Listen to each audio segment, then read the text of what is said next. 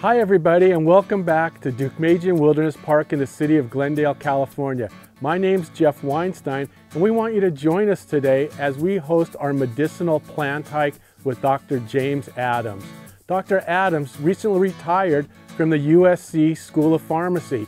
He's been leading hikes through this park for about 10 years. He actually wrote a book all about the medicinal plants and how they can be used. So why don't you tie up your shoes, put your backpack on, and get ready to join us on the trail.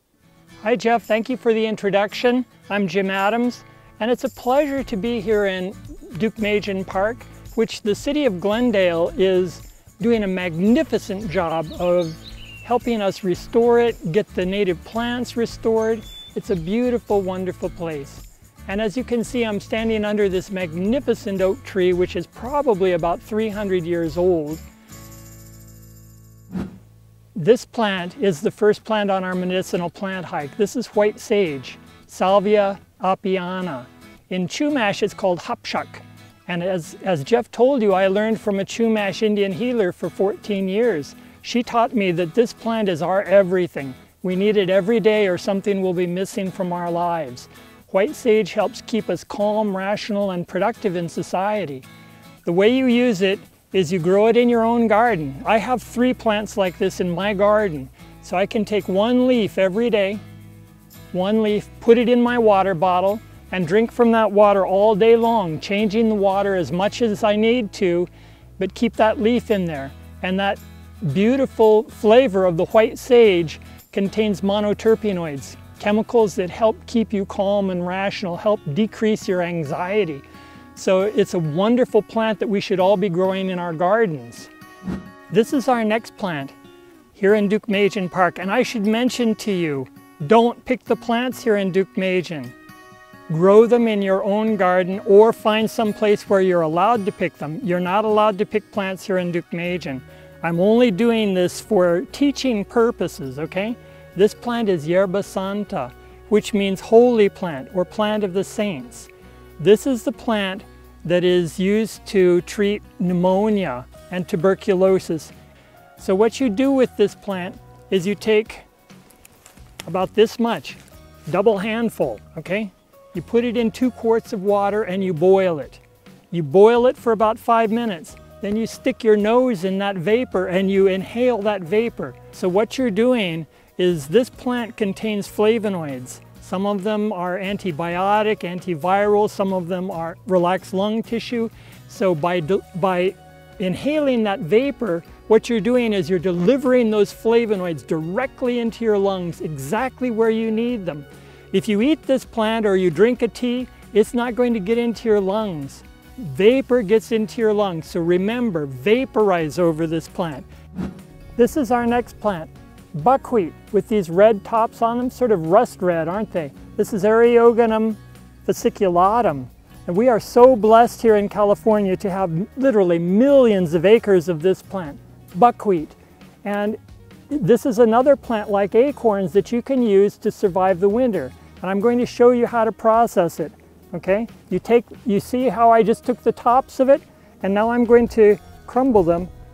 And you see the flower parts blowing away, and what's left in my hand, as you can see right there, that's the buckwheat that you eat, just like regular buckwheat. You can make your buckwheat soba noodles out of it, you can make buckwheat pancakes, and it's gluten-free. You can store it just like any other grain product you would store, and then use it as needed during the winter to survive. Okay? Tastes pretty good too.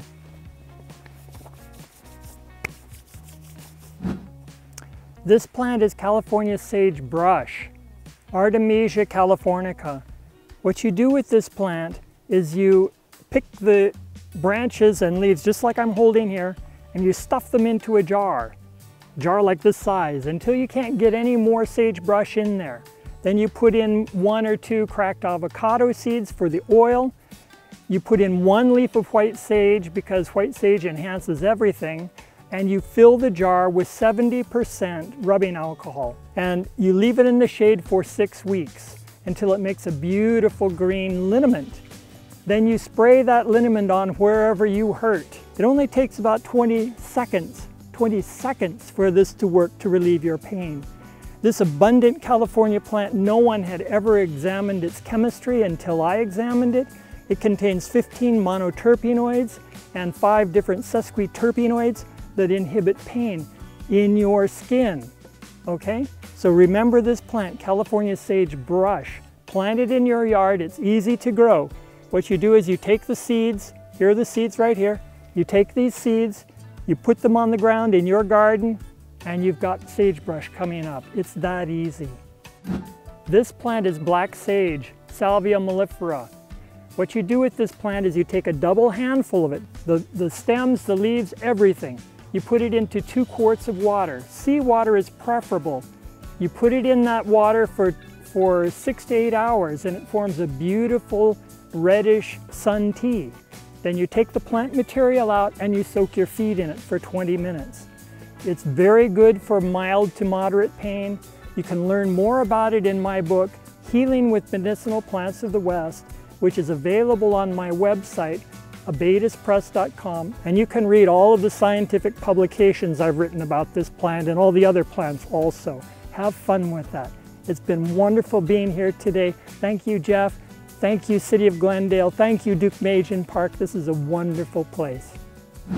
Well, that concludes our medicinal plant hike for today. I want to thank Dr. Adams for your passion, your knowledge, and sharing it with the people today.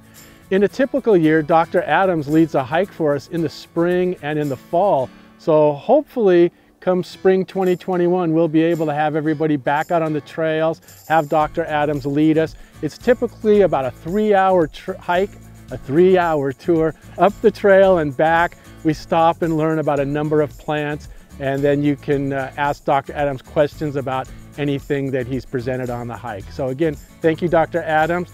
And as always, take a hike and take care of yourselves.